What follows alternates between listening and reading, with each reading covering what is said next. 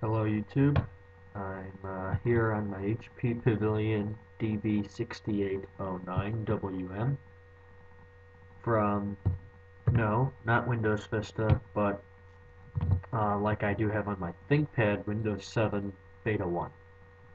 And, well, let me tell you a story. I got this computer, this Pavilion, HP Pavilion, about, let's say 6 months ago, and it's January of '09 now.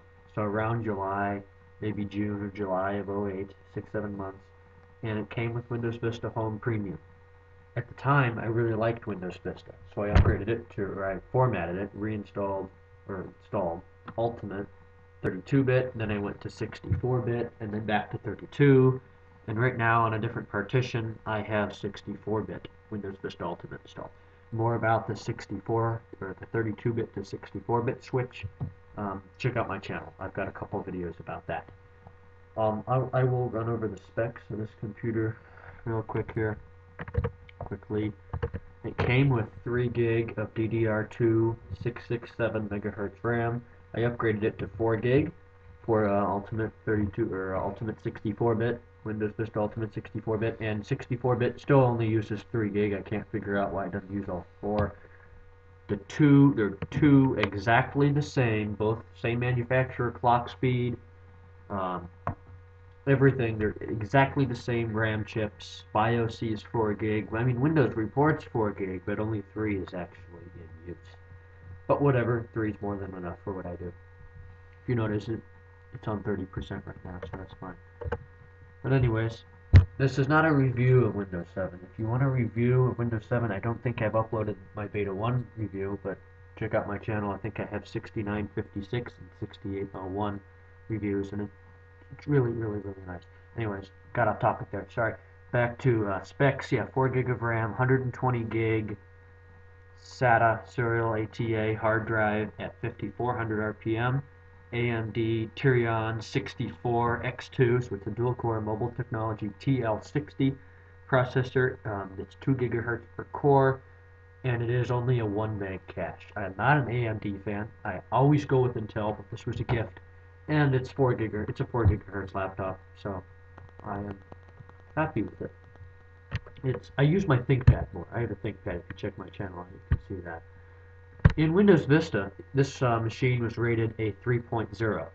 In Windows 7, it's now rated a 3.2. My processor went down 0.3, my RAM went down 0.4, my graphics went up 0.4, my gaming graphics went up 0.2, and my primary hard disk stayed the same at a 5.1. In Windows Vista, the WEI, or Windows Experience Index, would rate your computer from 1.0 to 5.9. Here we are in Windows 7, it rates it from 1.0 to 7.9 because they're expecting better hardware. So I did get a little better of a score. On my ThinkPad, I usually get a 3.1, 3.1, and now I get a 3.0 because of my hard drive. Everything else went up, yet my hard drive went from a 5.6 to a 3.0. I can't figure that out. I've run hard drive diagnostics in the BIOS. I've tried third-party apps to do hard drive diagnostics. It's not the drive, it's something wrong with Windows 7. I put this on, I have a Dell Dimension desktop. I put it on there. The hard drive went from a 5.9 to a 1.9.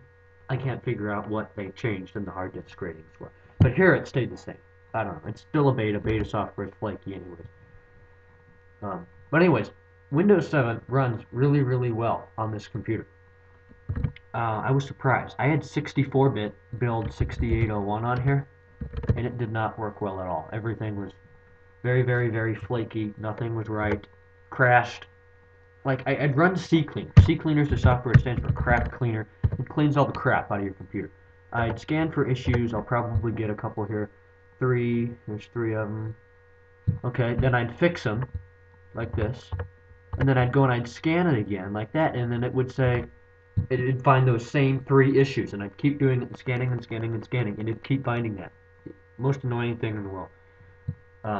Whatever though. So I'm in 32-bit right now. It's great. If you guys have this laptop, it's going to run Windows 7 really well. Everything works. All the drivers work. Ethernet, wireless, sound, audio, video. Everything is good. So when that comes out, I do highly recommend upgrading. So thanks for watching.